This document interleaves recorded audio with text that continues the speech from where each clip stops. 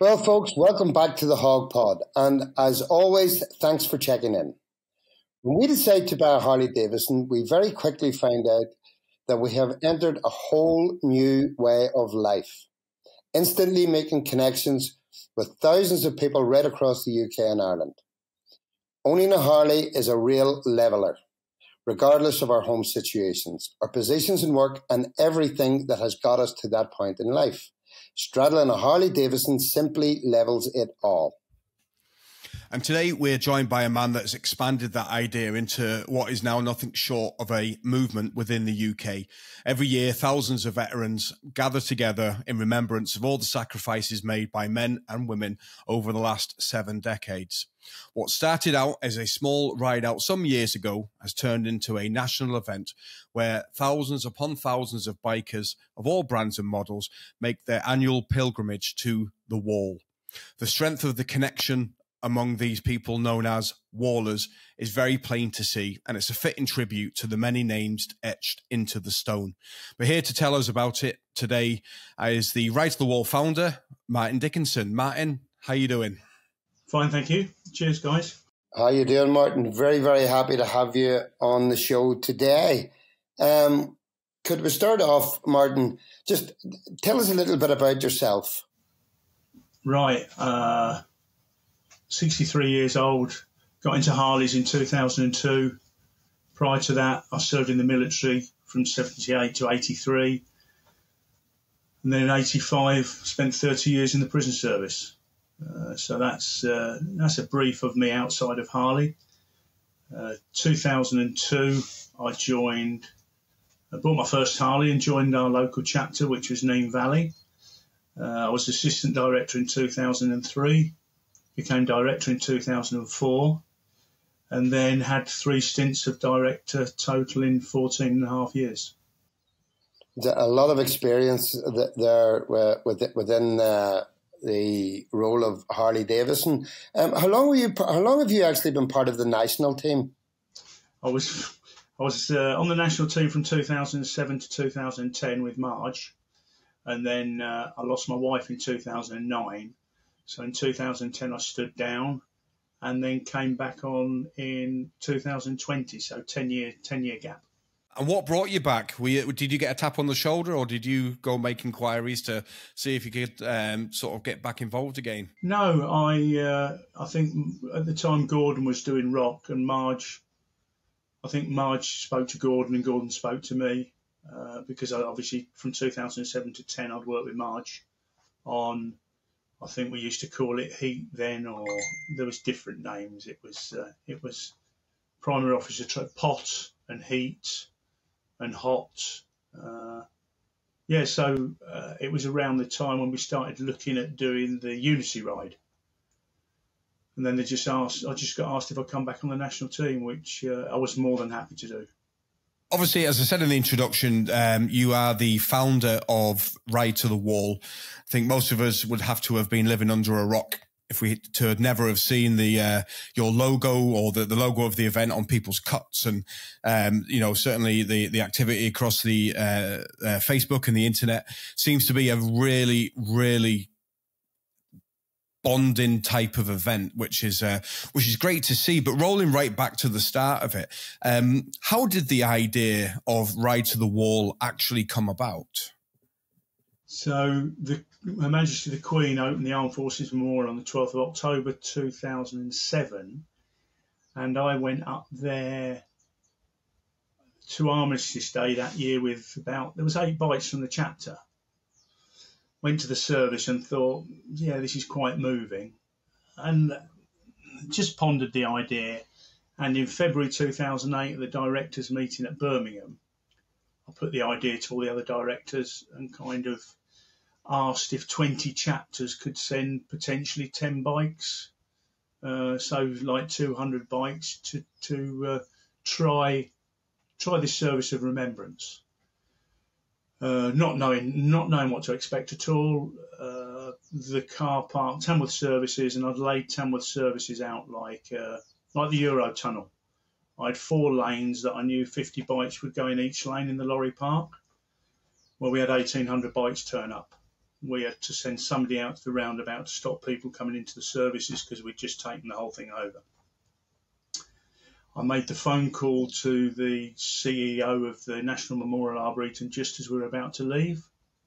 And I said, Charles, we're just about to leave now. It's not 200 bikes, it's 1,800. See you soon. And put the phone down. So bless them, they had to manage 1,800 bikes instead of 200, doing something that they'd never done before. And as the saying goes, the rest is history. That actually was going to be my next question to you, Martin, but you seem to have answered that quite eloquently as to how the idea initially was perceived by people. I mean, 200 bikes becoming 1,800. It's actually manifesting itself now, and I've been asked to sit on a working group about remembrance.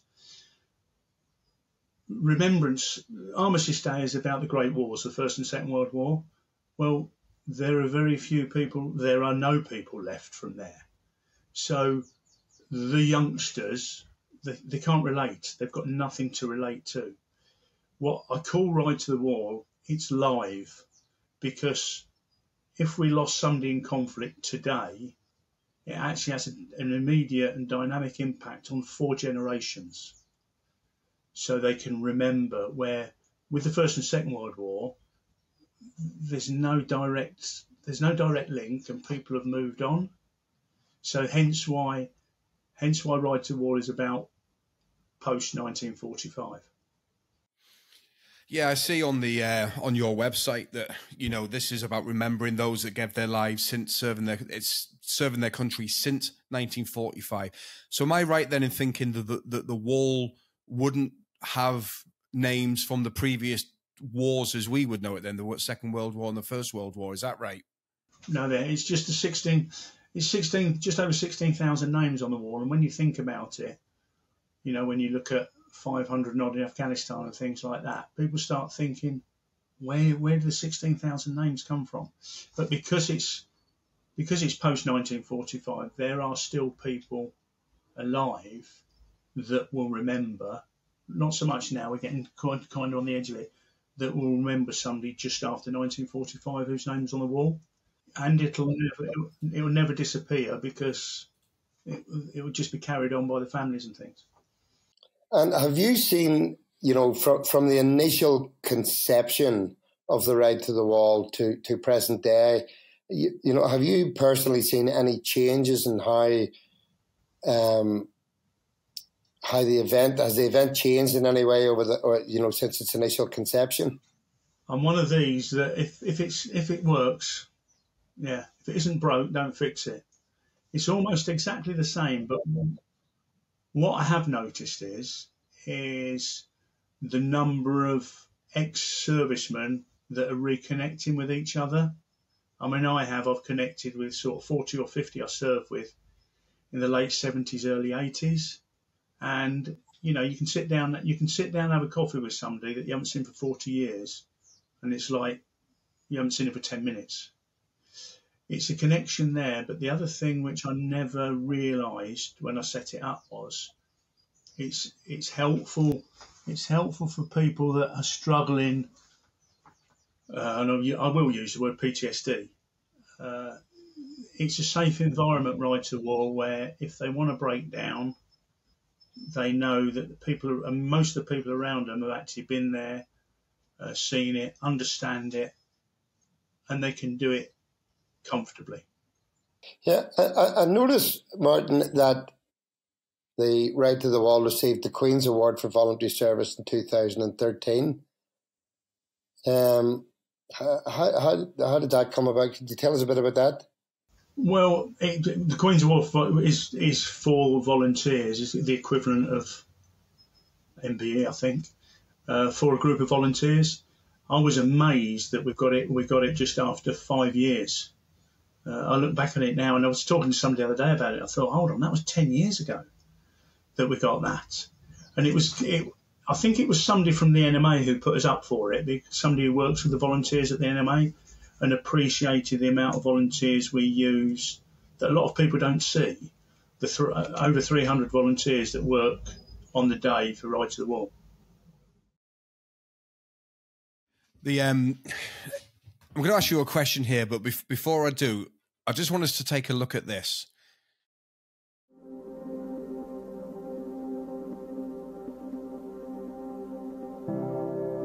Right to the Wall is about remembering everyone who's been lost in service since Second World War. It started in 2008 and it's just grown because it touches people's hearts. It's a big family, big brotherhood. Being part of that brotherhood, that family of wallers, the ride itself is amazing. There's no other feeling than riding with 8,500 bikes, coming to one destination with one common goal, one common thought process. It's just an amazing day. Since the ride, I've come in between as well, just on our own, and it's really different. It's quiet and peaceful like today. Or when you come on the ride, it's absolutely full of bikers. It's amazing. The idea of adopting names was the biggest thing I hear from the families who've got names on the wall is their names being forgotten. Very, very important to keep these names and memories alive of what these people did for us.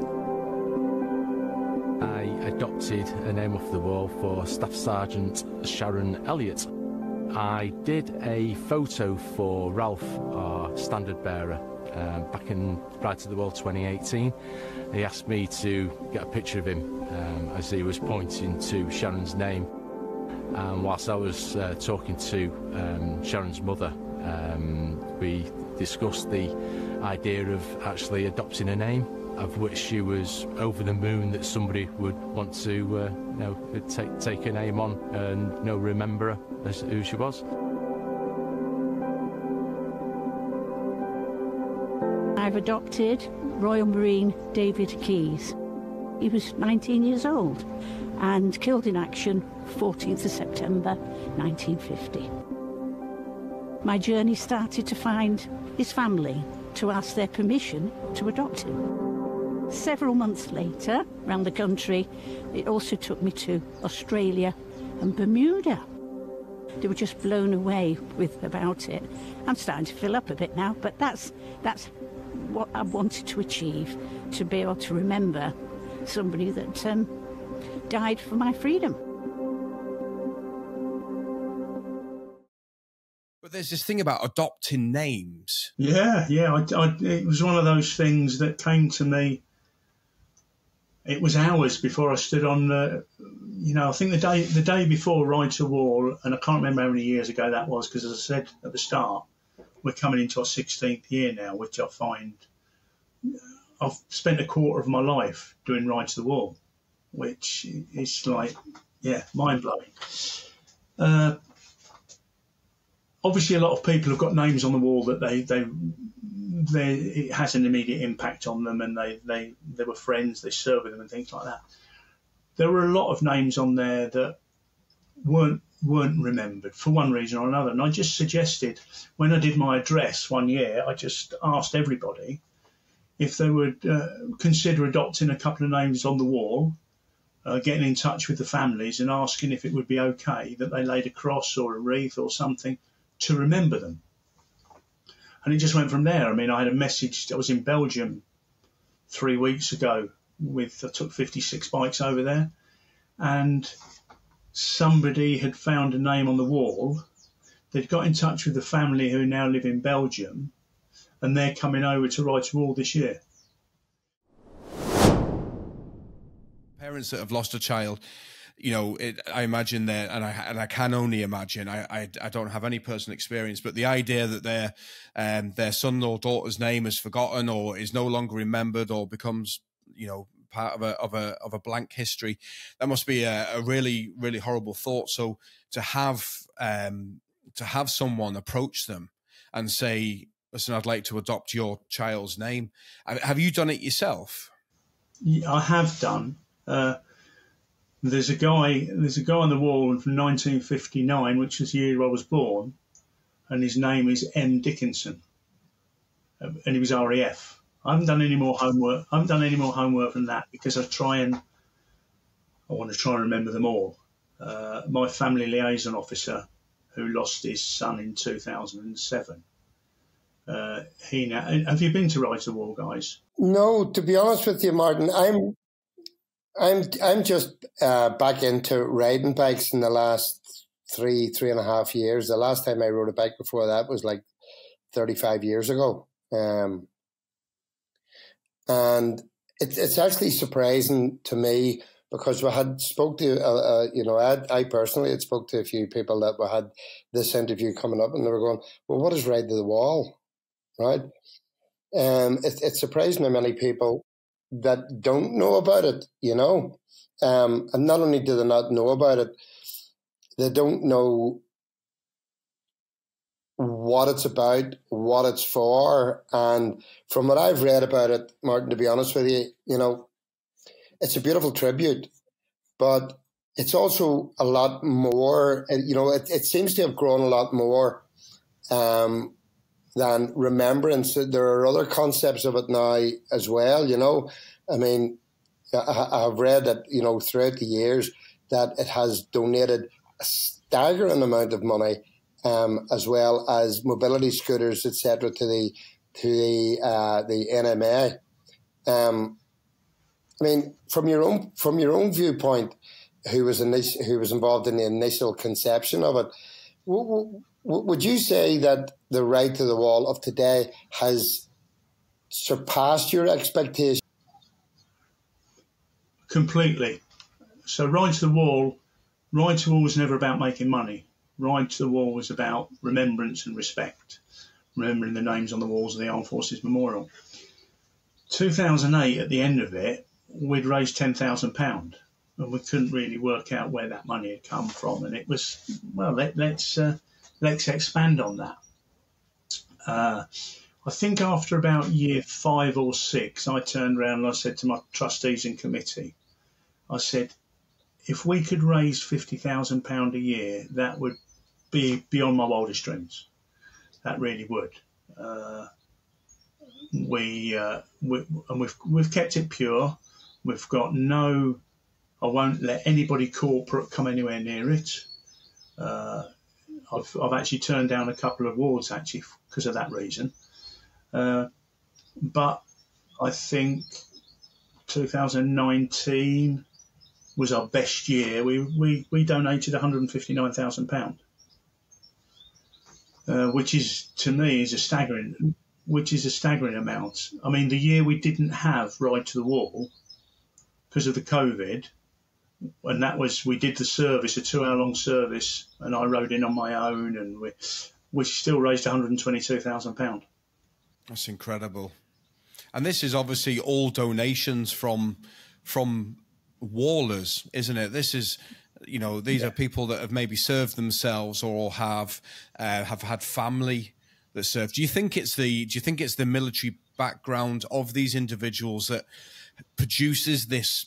It's almost like a loyalty, isn't it, or this camaraderie? Do you think something outside of the military environment do you think it would gather this much traction?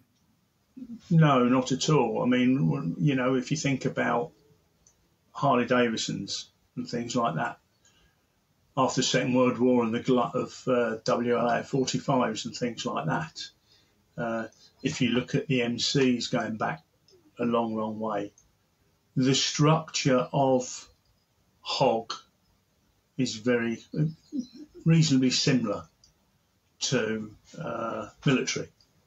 And a lot of military guys were dispatch riders and things like that. I was in the Royal Corps Transport, so we were transport. So that kind of, it links in very well. And we do get a lot of, there are quite a few civilians turn up. I'll call them civilians, but they will remember somebody. They might have a neighbour that was in the military or somebody they worked with and things like that. And I think Ride to the Wall, the remembrance is quite unique. I mentioned John Foster, my family liaison officer. What John does during the service, or just before the service starts, and some people find this hard to believe, he takes up 25 families they've got children or relatives whose name's on the wall, and they walk up the steps to Stairway to Heaven by Led Zeppelin. Now you get some people that go, hold on a minute, this is a service of remembrance. How on earth, what, that's not the type of music you would think be played at a service of remembrance. The thing with it is, the mothers of the fallen actually call the steps of the AFM the Stairway to Heaven. And it works amazingly. Yeah. It works amazingly because it's 8 minutes, just over 8 minutes long. And it just gives them time up there because they would want to stay up forever. But we need to get them back down, and we need to do it in a way that... So, yes, and the mothers, the worst thing they say is losing a child. But the second thing is that name not being remembered. And I think that's that. Sorry, Jay. I think that's where this adopting the name idea. I think that is one of the most. That is such a beautiful sentiment. And has there been a big uptake on it? Do you know? I don't know. I know Right to the Wall's yours, but you won't have a grip of everything that's happening. There are people's little ways, but has there been a big uptake of it? Yes, yeah. You see an awful lot of people with waistcoats on, and you'll see 2 patches on the waistcoat, and it'll have their name. Mm-hmm.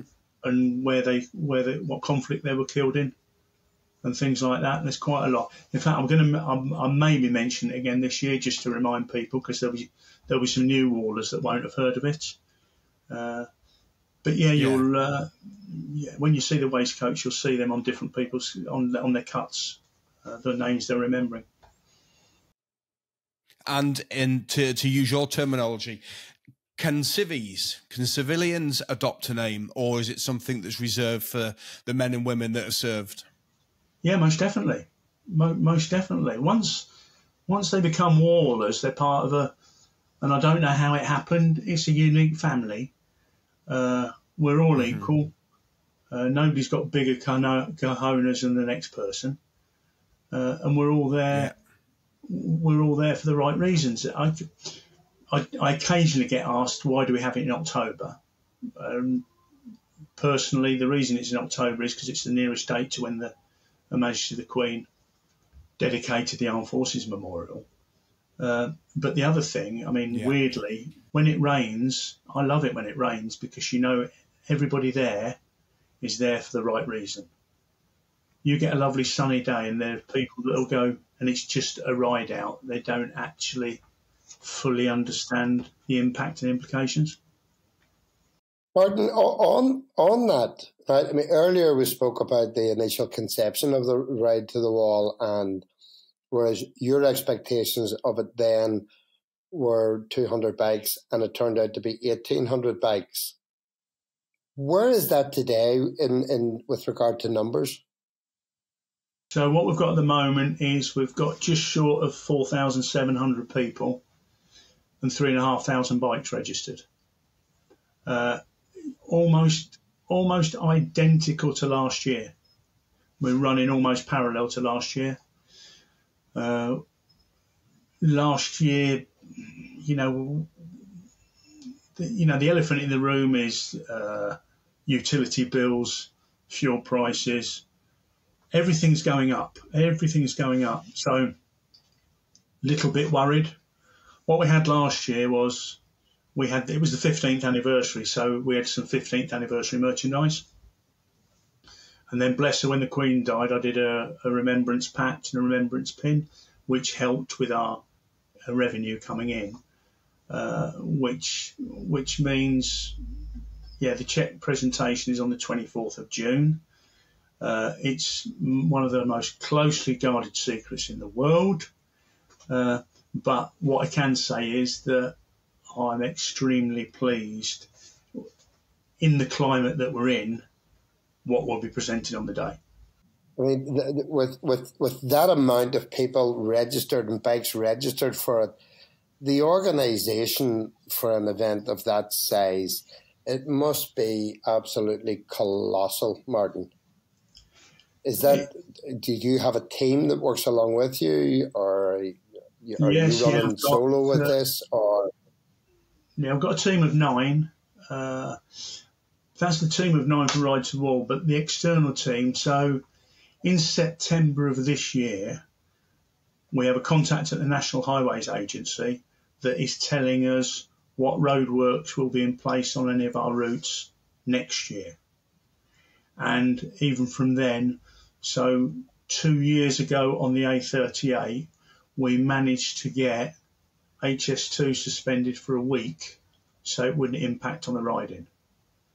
And that, that blew me away. We have free passage on the day.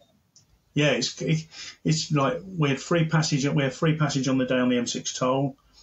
I've spoken to the NMA about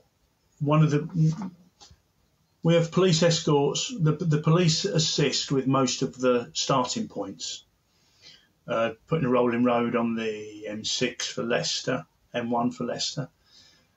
One of the problems that we have is Staffordshire Police, because they haven't got a big biking section, but they've got Derby and Stoke.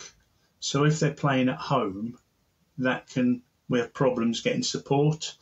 So I've spoken to the NMA to actually approach the Football Association to see if they can change their fixtures for that day to away fixtures, which means their police can be released.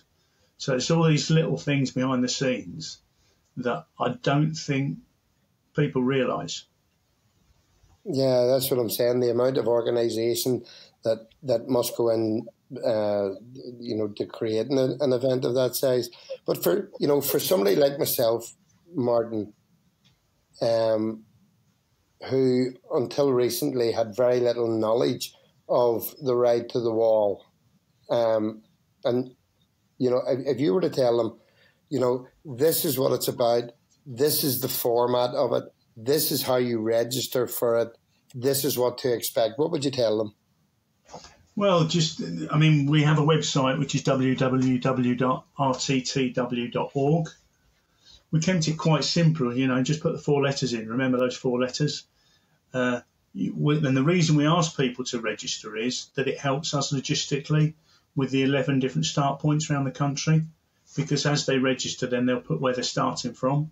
And bar Drayton Manor, which is a restricted registration, the rest of them are open. They meet up. There's marshals lead the ride in. There's marshals go up to each junction before to bring anybody down that's sat on the junction that hasn't gone to the start point for one reason or another. They arrive. I've recently put on the Ride to the Wall Facebook page an aerial photograph of the bikes being parked up. In a 3-hour spell at Ride to the Wall, my volunteers park up more bikes than they do at the MotoGP at Silverstone. And every single one of them, every single volunteer, every committee member, every trustee does it all for nothing. Get no payment whatsoever. Once you arrive at the NMA, some people will go and look at memorials for particular reasons. And then we have the military wives singing. We'll have a military band. We hopefully, if the weather's clement, we have a fly past. The main service starts at 2:15. And I say to my committee, actually, Ride to the Wall is about that minute silence, that 1 minute silence where you can remember the names on the wall. You can remember your own family that may have no military connections at all, but you're there. When you get 16,000 people, 16,000 motorcyclists and families stood for that minute, and you can hear a pin drop, it's a pretty amazing experience. That must be powerful indeed, actually. Oh, it is. When you talk about saying, when you said earlier on that some people have never heard of it and things like that, I'm quite happy with that, because we don't really. I would rather people come for the right reasons. It was in Motorcycle News a few years ago, and we had a low turn up, and at the end of the minute silence, a load of people started clapping. And I knew straight away there were people that didn't understand it. And actually, if I'm getting between 12 and 16,000 people there and raising between 120 and 150,000 pounds a year, actually, I'm more than happy with that. You get many more than that, and it becomes unmanageable.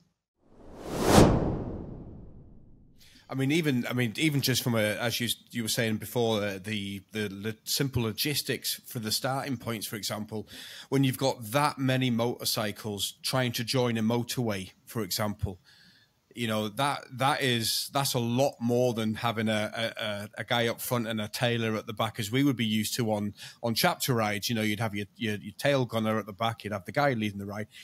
The police involvement, I presume, with the numbers you have now, is absolutely mandatory. I mean, to try and do it without some sort of police escort could almost be dangerous. Yeah, it's one of those. Over the years, the police have been absolutely amazing. They really have. And I always say, you know, they've done it for that many years. There's no reason for them to stop doing it.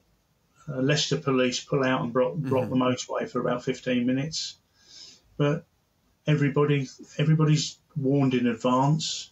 We're not out to cause trouble, but to be perfectly honest, it's quite negative, that is, because you know what the media is like, and the tabloids and things like that. They love drama. And people will say to me, Mark, we get no national coverage. We get local coverage. We get no national coverage. If we got national coverage, there'd be more people want to attend. Would they be the right people attending? I don't know. But because we go there respectful, no trouble, we're not giving motorcyclists a bad name, I believe we should be recognised for that. But it's not a story that the media want. You can leave when everything clears up at the end of the day and you're leaving, there's been 16,000 motorcyclists there. You could put the rubbish in a carrier bag, not a bin bag. You could put the rubbish in a carrier bag that's been dropped and things like that, which says a lot. But it isn't.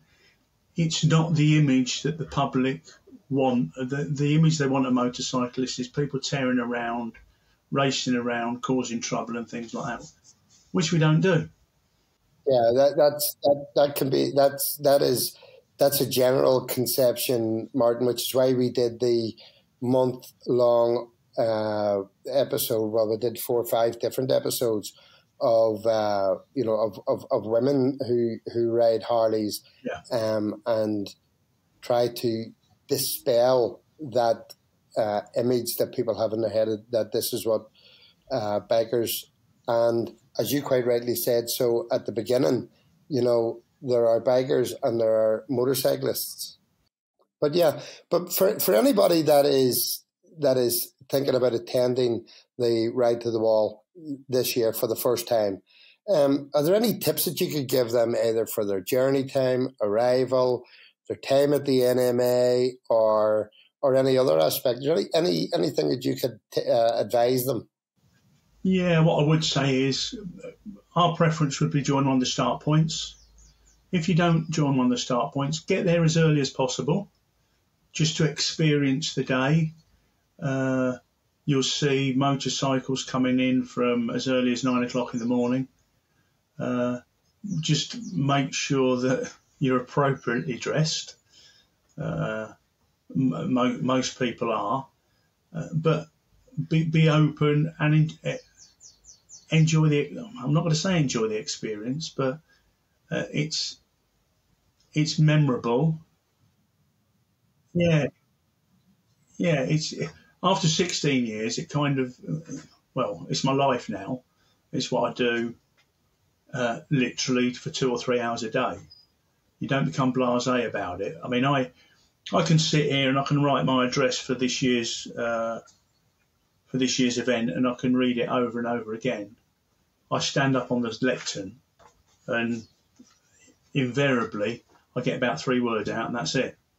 I've got to pause and take a breath, because when you're standing there and you're looking out at a venue that is normally green, that has turned black, and you know those people, and I don't get this bit, these people that are hanging on my every word, when I've got stood behind me a 1-star, a 2-star and a 3-star general. Lamont Kirkland, who was my initial patron, and then Paul Jakes, who's a 3-star, but they're all retired now. He's a 3-star general. who have asked to become patrons of Right to War, which is a massive honour, really is to me.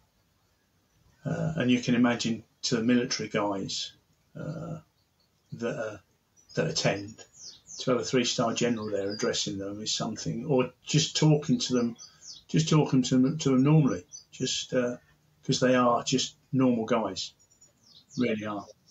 You said there that you don't get this bit about people hanging on every word you say.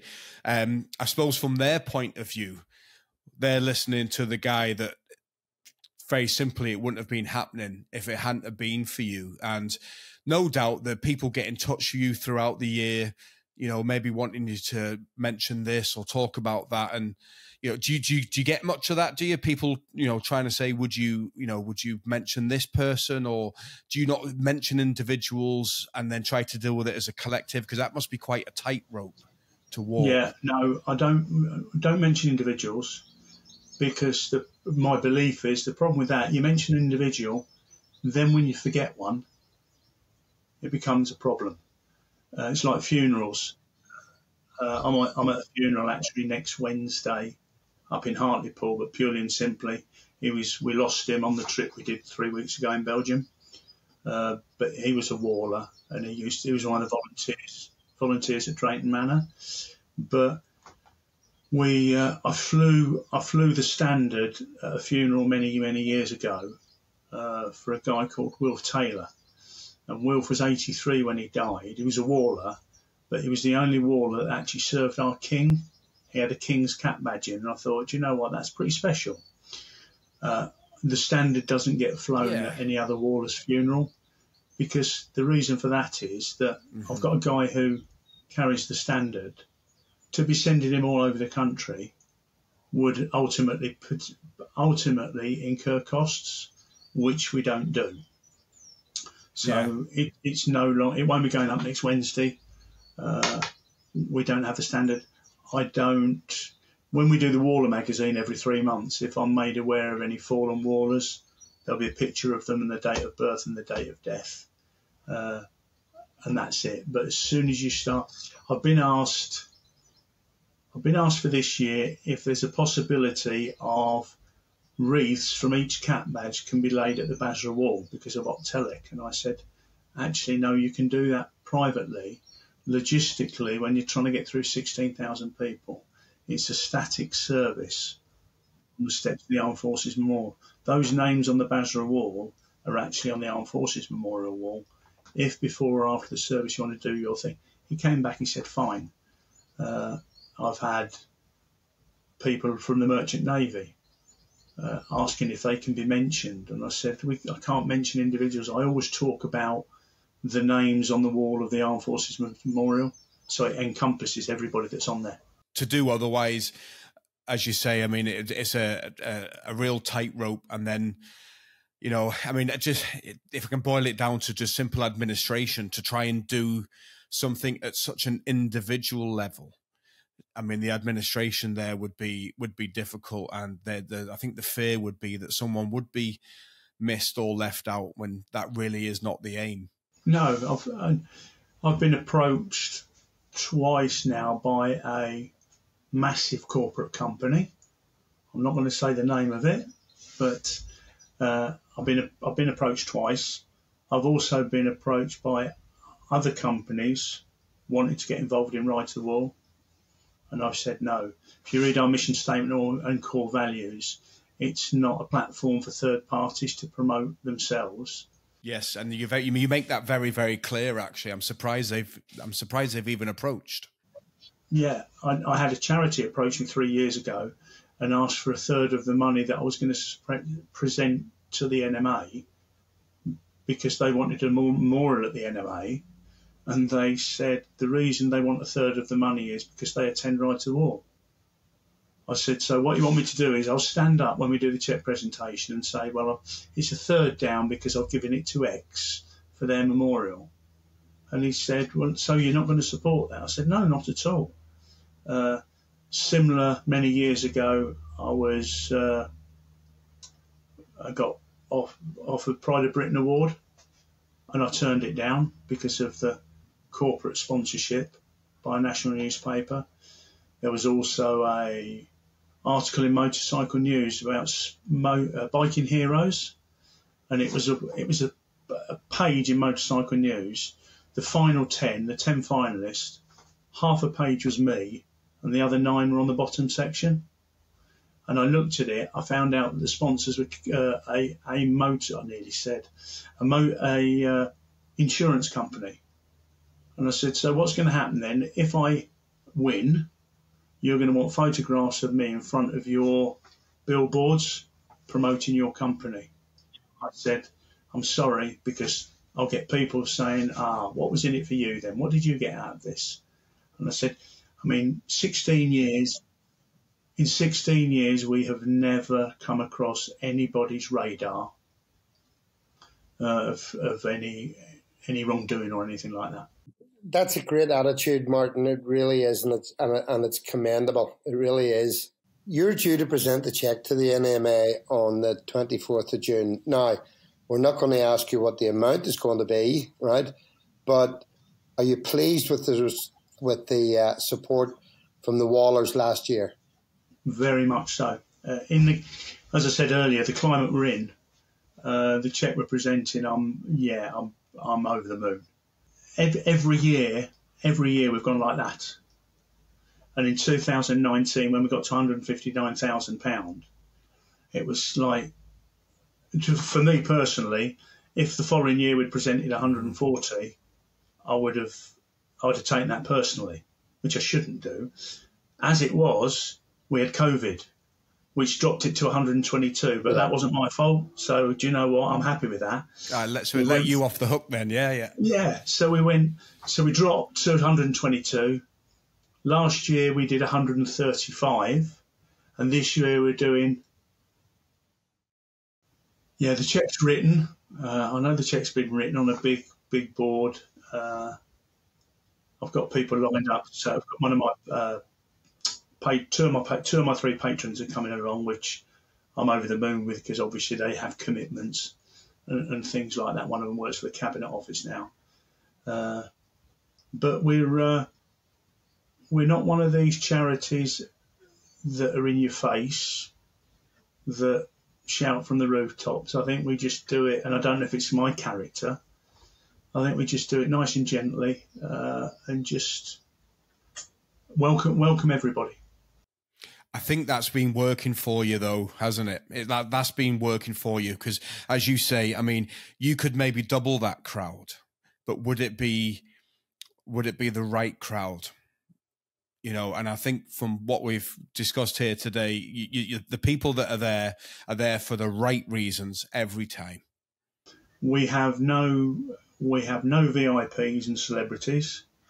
The event manager at the NMA, many years ago when he took over, I had a meeting with him and he had an agenda. And on the agenda it said VIP. And I just smiled. And when we got to it, he said, Martin, he said, do you have VIPs at Ride to the Wall? I said, yes. About 16,000 of them. Exactly. Yeah. They are the important people. I mean, I did get a bit of a buzz. I don't know if you've watched the video from 2020. If you watch the Brothers in Arms thing, and Mark Knopfler does a personal message at the end of that, I mean, that was a buzz. Mark was going to ride last year, but he has a back problem, and he was only going to ride on the condition that he was riding as a motorcyclist and nothing else at all. And I said, well, don't think it's going to be anything other than that. If you want to attend, it's going to be attending as just a motorcyclist. I said it would be quite a buzz when you're walking, when you get off your bike and you're walking around. You can imagine people looking and thinking, hold on. So tell me this, Martin, right? Just to get this information out there, if you're not planning to attend the Ride to the Wall this year, can you still donate? Yes, you can. If you go onto the website, and there's a section to do donations, and just make a donation, which will be very much appreciated. Well, as usual, after the show here, when we upload this onto the HOG-POD website, we will put the links both to what the Ride to the Wall is about and also donation link underneath that, right? And just give them a bit of further information on it. Just to move away now for a second or two from the ride to the wall, Martin, and yourself on a personal level now, what are your personal plans for the riding season of 2023? I can't ride for at least another 6 weeks because I've had shoulder surgery. Hopefully going along to Fields of Thunder, going up to Heart and Soul, and then I've got Rock. Being in HOG since 2002, back in the day, I did 3 European rallies a year. I rode back from Facassee in one hit in 12 hours back in 2009. So I've done a lot of rallies. The chapter, we won the European chapter challenge for 3 times, and we were SOFA winners 5 times. So I've done quite a lot, and now I'm I won't say slowing up, but priorities are slightly different now. 2000, I sat writing stuff down here. In 2006, I competed in the World's Strongest Biker out in Las Vegas. And then I don't know if you heard of a guy called Indian Larry, bike builder. No, Indian Larry was massive in America. I was with him 5 weeks before he died, and then I've been over to the States a couple of times to a couple of block parties, memorial parties of his. So I'm kind of that hotel kind of guy at rallies now. But I like doing. Hello. I like doing the things a little bit different. I've been invited over to Holidays for Heroes rally in Jersey next year. I'm doing Conrad's ride in July. Conrad was the 353rd guy to die in Afghanistan. I know I served with his dad and things like that. So, right. Rallies. I like to see a USP with something that'll give me a buzz. Turn up on a Friday, get hammered on a Friday night. Can't really ride on Saturday because you had too much to drink. Saturday night you don't drink much because you had too much on the Friday, and then you get on the bike and ride home Sunday. That's how it used to be, but it's what I'm looking forward to, the Heart and Soul and things like that, and Fields of Thunder if I get there. It's just networking with people, which will progress to Heart and Soul, which the progression will be greater for Rock, hopefully. I was just going to touch on that, Martin. A few minutes ago you said that you're sort of at that stage now where you're slowing up, and I'm sort of sitting thinking, so hold on a minute here, right? He's moved from Neen Valley to regional officer, one of the HOG regional officers for UK and Ireland, taking on the ride to the wall, and to me that's not slowing up. Your role as a regional officer for HOG must in itself be challenging. Yeah, it is. It's obviously, so 12 of my 14 years as a director, I was an orphan chapter. I didn't have a dealership. So Amy's asked me to help manage and, where I can, help the 5 orphan chapters in the UK. So this morning, 5:45 this morning, sat out in the sun typing emails. That isn't really work, is it? I'm there to give advice if I can. At the moment, one of the things that I've spoken to the orphan chapters about is creating their own bylaws and handbook, because the chapter charter is 13 pages and actually it doesn't really tell you much. So we've had bylaws with Neen Valley for a long, long time, and actually nailed them down, even down to code of conduct and things like that, and how to ride. And as I've said to the orphan chapters, I think are in a brilliant position because they can run their chapter. They haven't got a dealer And actually, I mean, in the real world, as I said right at the start, or as I said before we came on air, dealers have got a business to run. And as you know, some chapter members, they want gold. They want it all. And I was speaking to a dealer principal last year. His coffee machine bill is £600 a month.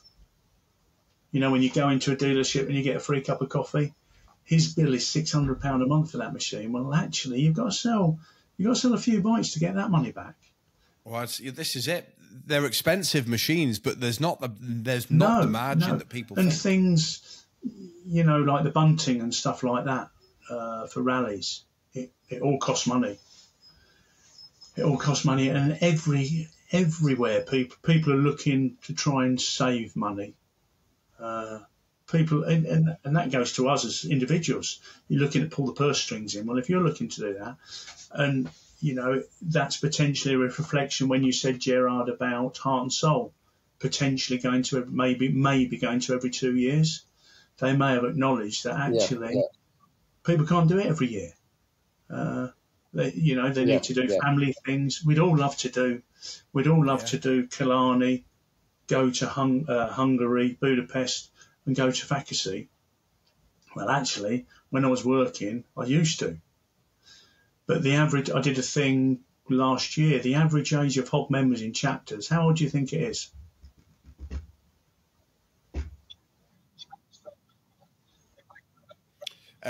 So, if I can remember rightly, because we did speak about this in Birmingham, was it 62? Right. And the average Harley owner was 50-something, or the other way around? But the average age of chapter members throughout the UK is 58 years old. Mm-hmm. So potentially quite a few of them are getting towards retirement. They're getting towards retirement. No way, Yeah. Go way, that'd be a Martin, and nowhere near it. Well, I retired in 2014. But so they're getting near retirement, where the disposable income is then reduced because of retirement and things like that. Yeah. So they've really got to, you know, as I say, back in 2003, doing the 100th anniversary in Barcelona and coming back from that and doing the other European tour, you could do that. But now you've actually got to sit down and go, right, this year we'll do this, and we'll do that, and then next year we'll do something else. Yeah, Well, I think it's only right, Gerard, that we give a shout out here. So anyone that would ordinarily go to the Heart and Soul, that rally does conflict with one of the greatest ones in the UK, which is the Belfast one, which is ours. So everyone that is in the Geordie chapter or goes to the Heart and Soul rally, you are formally invited to come and join us over in Northern Ireland in 2024. Good plug. Well said. I couldn't have said that better myself. Yeah, brilliant. Okay, so for anyone that is that would like to donate to this superb cause, the upkeep of the NMA, there is a text. I'll stick it down below us here. If you just text RTTW08 followed by £5 to 70070, that will be a donation. If you can't make it this year or geographically it's against you, but you still like to do your bit. Last question from me, Martin, before we wrap it up. I'm following the Ride to the Wall Facebook group, and there is every single day more and more people opening their packages, and they're so delighted with all of their, their bar and their T-shirts. You must have some warehouse of staff doing that for you.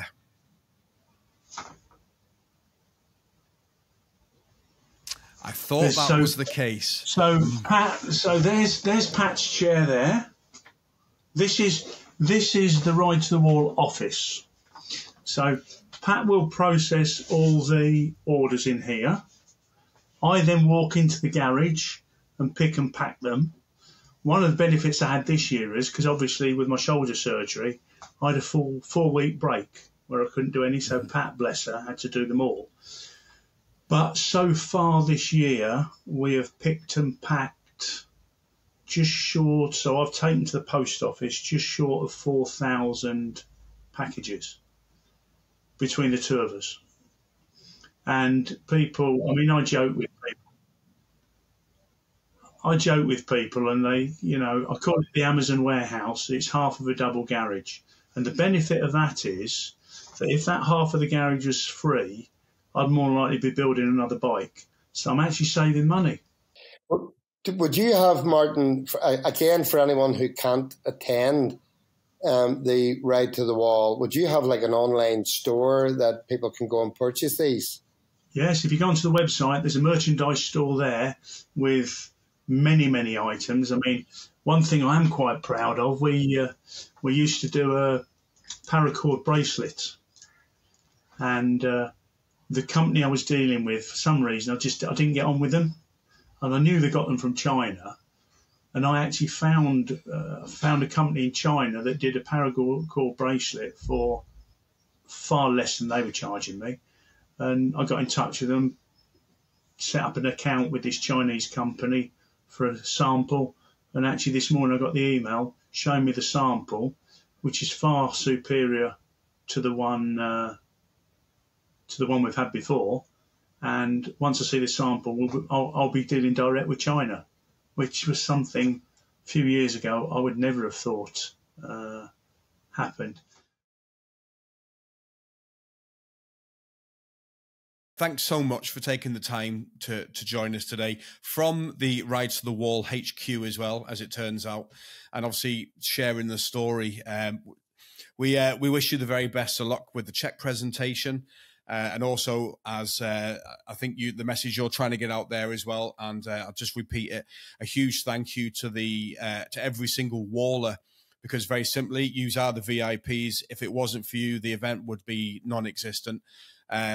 It's a huge family, and clearly one that everyone feels a great privilege to be part of. And at some stage, Martin, I haven't done it to date, but I will be looking to come across myself. It'd definitely be something I want to experience with my own eyes.